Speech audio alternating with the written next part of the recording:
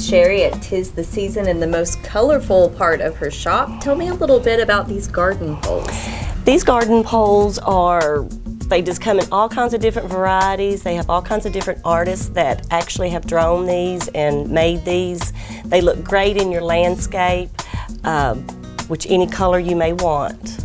And what do people typically use them for? I see you have all different sizes, so.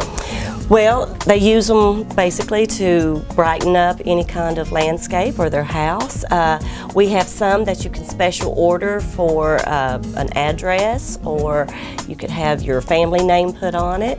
So they are customizable for whatever people might want to use them for, and you can give them as gifts. Oh yes, this one back here says Mother on it, so that would be a great gift for your mom.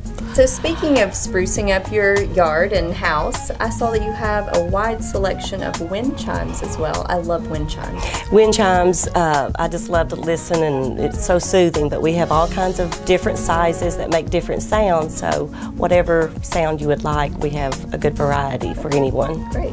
And I saw with your garden poles that there are also some pots, some birdhouses. Yes, they all mix and match along with your poles. The pots come in 3 different sizes. There's usually a group of 3. The larger and the middle pots have wheels on the bottom of them, so you can move them around easily after you get the dirt in them. But they all mix and match, and they make a beautiful display around your house. And I saw some similar looking birdhouses that kind of match the poles as well. Is this the same company? This is the same company, Studio M. There's one pole that has a birdhouse already connected to it, but if you just like the birdhouse itself, you could just buy the birdhouse. And those two would also make great gifts. Okay, great. Well, thanks, Sherry. Thank you.